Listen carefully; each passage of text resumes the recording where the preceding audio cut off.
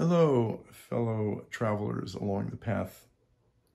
Chapter 21, Miscellaneous. If by leaving a small pleasure one sees a great pleasure, let a wise man leave the small pleasure and look to the great. He who by causing pain to others wishes to obtain pleasure for himself, he entangled in the bonds of hatred will never be free from hatred. What ought to be done is neglected. What ought to be done is done. The desires of unruly, thoughtless people are always increasing. But they whose whole watchfulness is always directed to their body, who do not follow what ought not to be done, and who steadfastly do what ought to be done, the desires of such watchful and wise people will come to an end.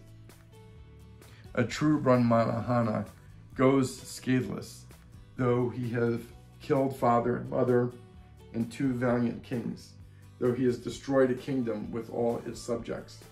A true Brahmana goes scatheless, though he have killed father and mother and 2 holy kings and an eminent man besides.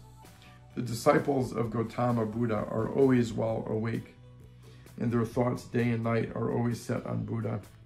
The disciples of Gautama are always well awake, and their thoughts day and night are always set on the law. The disciples of Gautama are always well awake, and their thoughts day and night are always set on the church. The disciples of Gautama are always well awake, and their thoughts day and night are always set on their body. The disciples of Gautama are always well awake, and their mind day and night always delights in compassion.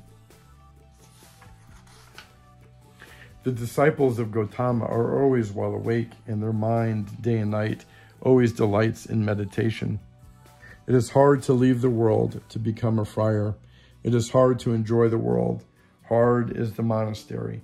Painful are the houses. Painful it is to dwell with equals, to share everything in common. And the itinerant mendicant is beset with pain. Therefore, let no man be an itinerant mendicant, and he will not be beset with pain. A man full of faith, if endowed with virtue and glory, is respected, whatever place he may choose. Good people shine from afar, like the snowy mountains. Bad people are not seen, like arrows shot by night. Sitting alone, lying down alone, walking alone without ceasing, and alone subduing himself, let a man be happy near the edge of a forest. Let us contemplate that last chapter.